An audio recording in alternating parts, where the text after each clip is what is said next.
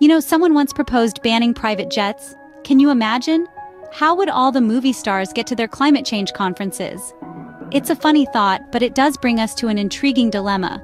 In the world of aviation, there are two main modes of transport that we're going to be comparing today: private jets and commercial flights. Each one has its own unique advantages and trade-offs, and we're going to take a look at them from various angles, including cost, comfort, speed, the overall experience, and other relevant factors. Let's start with the cost. It's no secret that private jets are considered a luxury, with price tags to match. On the other hand, commercial flights are often seen as the more budget-friendly option. But is that always the case? We'll be delving into the hidden costs and benefits of each. Next, we'll examine comfort. Private jets are known for their spacious interiors and personalized amenities, while commercial flights have different classes of service. But how does each mode of transport fare when it comes to providing a comfortable journey? Speed is another factor to consider. While private jets typically have faster cruising speeds, commercial airlines have the advantage of economies of scale. We'll be comparing the two in terms of how quickly you can get from point A to point B. Finally, we'll look at the overall experience. This includes everything from the booking process to the flight itself. We'll consider the level of personalization, privacy, and convenience offered by both private jets and commercial flights. Our comparison will be based on reports from a variety of trusted sources. These provide a wealth of information on the topic, giving us a comprehensive picture of the private and commercial aviation sectors. So buckle up and get ready for takeoff as we delve into the world of private and commercial aviation. First on our flight plan is the cost of flying, and let me tell you, it's not just about the price of your ticket. When we talk about cost, the first thing that comes to mind is the ticket price. But there's more to it than that. The cost of flying encompasses a vast array of factors, from the upfront ticket price to the hidden costs that sneak up on you. In the world of commercial airlines, the ticket price is often seen as the more budget-friendly option. But it's important to remember that there can be hidden fees lurking in the fine print. From baggage fees to seat selection charges, the initial cost of your ticket can quickly escalate. And let's not forget the cost of your time. Delays, cancellations, and long layovers can add up, costing you precious hours that could be spent elsewhere. On the other hand, private aviation, with its luxury and personalization, carries a higher upfront cost. Chartering a private jet is undeniably more expensive than a ticket on a commercial flight, but what you get in return is flexibility, personalization, and time savings. With access to a wider range of airports and the ability to set your own schedule, private jets offer a level of convenience that commercial airlines can't match. But the cost isn't just financial. There's also the environmental cost to consider. Private jets have a higher carbon footprint per passenger compared to commercial flights. However, it's important to note that the industry is actively working towards sustainability. So, when we talk about the cost of flying, we're not just talking about dollars and cents. We're talking about time, convenience, flexibility, and the impact on our planet. It's a complex calculation, with many variables in play. As you can see, the cost of flying is a complex calculation, with many variables in play. Next, we're cruising at an altitude of comfort, where legroom is king and in-flight meals are a royal feast.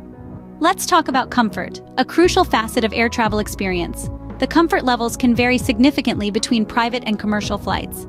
When you're aboard a private jet, the cabin is your kingdom. You have the freedom to roam around, stretch your legs, and make yourself at home. The seating arrangements are luxurious and spacious, offering a level of comfort and privacy that's hard to beat. Commercial airlines, on the other hand, are a bit of a mixed bag.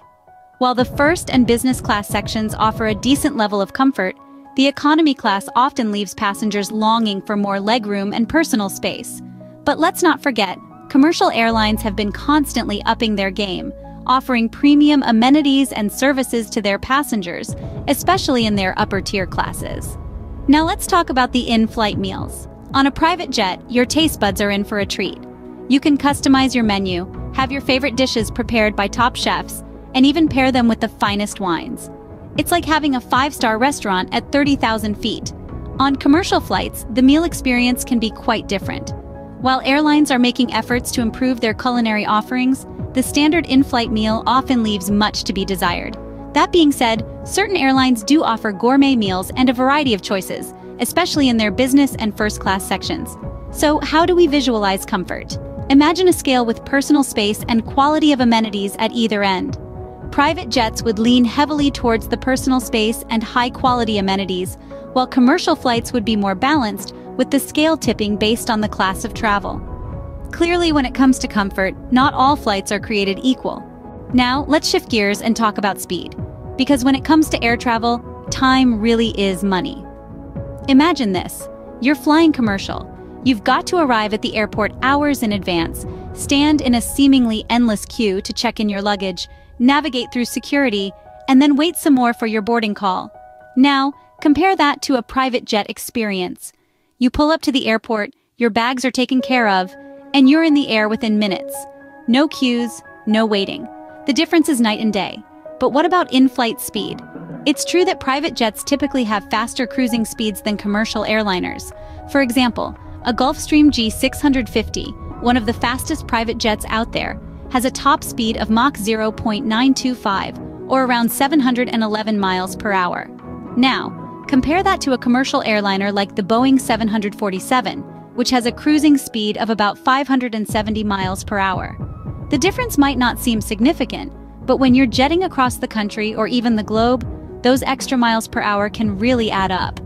However, it's not just about the speed of the aircraft, it's also about the overall travel time. Private jets have access to a wider range of airports, meaning you can often land closer to your final destination, cutting down on ground travel time. Plus, without the need for layovers or connections, you can fly direct and reach your destination faster. But here's the catch. While private aviation does offer time advantages, it comes with a higher cost. That Gulfstream G650 we mentioned earlier, it comes with a price tag of $65 million. And that doesn't even include the costs of operation, maintenance, and fuel. So while you might be able to fly faster on a private jet, you'll also be reaching for your wallet more often. Last but not least, we're landing on the overall experience. Because sometimes, it's not just about getting from point A to point B. Let's take a journey through the overall experience of both private and commercial aviation. Imagine you're about to embark on a journey. If you're flying private, you have the luxury of choosing your departure time.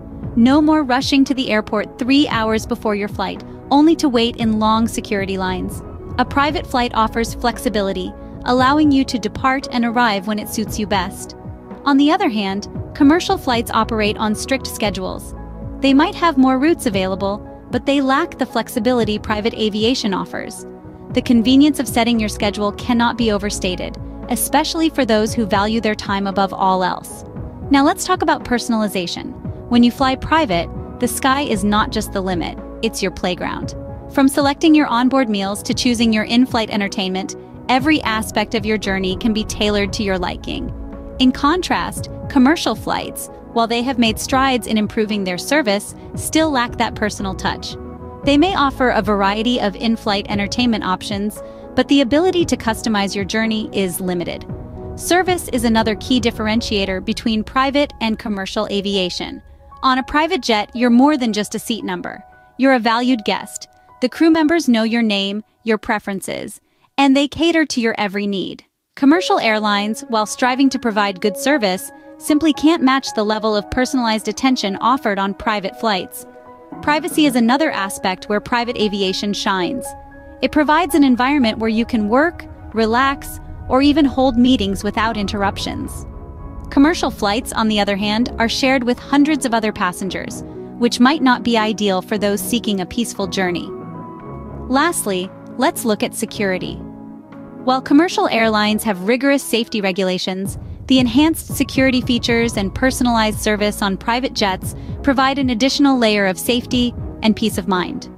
As you can see, the overall experience of flying can be as different as night and day, depending on whether you're flying private or commercial. Before we conclude our journey, we need to address the elephant in the room, the environmental impact of aviation. When it comes to the blue skies, the reality isn't all that rosy. The carbon footprint of our flight choices can weigh heavy on our planet. Private jets, with their luxury and exclusivity, come with a significant environmental cost. Reports reveal that a single one-way trip from Paris to Nice in a private jet emits roughly 2 tons of carbon dioxide. That's equivalent to the target annual carbon budget for a person in France by the year 2050. It's worth noting that just 1% of air travelers are responsible for 50% of the aviation sector's emissions. This includes private jets, which are often the preferred mode of travel for the world's wealthiest individuals. But it's not all doom and gloom. The industry is not turning a blind eye to these impacts. Efforts are underway to make aviation more sustainable. From fuel-efficient engines to lighter materials, and even exploring electric propulsion, the industry is on a mission to reduce its carbon footprint. However, these initiatives are still in their infancy and have a long way to go before they can make a significant difference. On the other hand, commercial flights, due to economies of scale, have a lower carbon footprint per passenger. But let's not forget, they still contribute to carbon emissions on a large scale, especially given the sheer volume of commercial flights around the globe. The question then remains, how do we balance our need for speed and convenience with our responsibility to protect our planet? This is the conundrum that we, as a society, need to grapple with. It's a complex issue with no easy answers, but one thing is clear: the way we travel needs to change. As we can see, the flight to sustainability is still a long way off, but every journey starts with a single step. And with that, we've come to the end of our flight through the world of private and commercial aviation. We've soared through the costs, the comfort levels, the speed, the overall experience, and even the environmental impacts of both private and commercial flights. We've seen that private jets offer a higher degree of luxury, privacy, and exclusivity, as well as time efficiency and flexibility. On the other hand, commercial airlines are more accessible to a wide range of passengers with various travel classes, global connectivity, and lower carbon footprints per passenger. However, the choice between these two modes of air transportation isn't black and white.